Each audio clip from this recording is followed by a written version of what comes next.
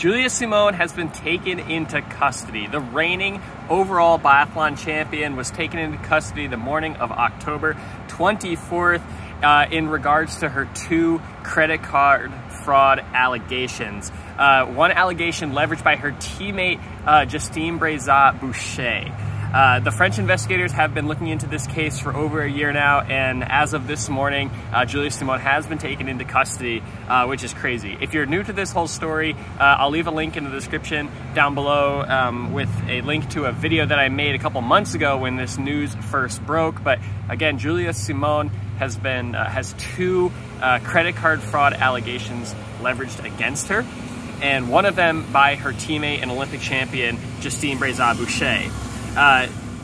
Due to these accusations, this summer, Julia Simon originally planned on backing out of all the summer competitions, but she did end up competing in France at the Martin Fourcade Nordic Festival, where she came in 3rd place, had a pretty good race, and then also just this weekend, just these last 2 days, she had 2 races in the Summer Tour d'Aachen, where she actually won the the pursuit event against all the other French athletes in attendance there. So this is kind of crazy because she hadn't really even been training with the team due to these allegations, because as you can imagine, there's tons of drama with her in relation to her teammates. But she did rejoin the team a couple weeks ago and started working with them, and then had these good races this weekend, and then wakes up on Tuesday morning just to be I don't know, it says she was taken into custody. It doesn't say she was arrested. There's no evidence of her being put in handcuffs or anything like that.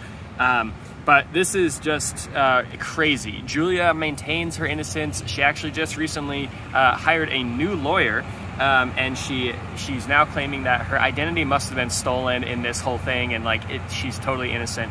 So this is crazy. We're getting down to almost, I guess, less than a month to go before the season starts, and she's now been taken into custody. So this is kind of crazy. Is Julia Simon going to be on the start line for the start of the World Cup? Is our reigning overall champion going to be on the start line? Is she going to be able to participate? This is kind of crazy. We'll see what happens. So hit that subscribe button. I'll keep you updated as more information comes out. But yeah, this is pretty crazy news for the biathlon world.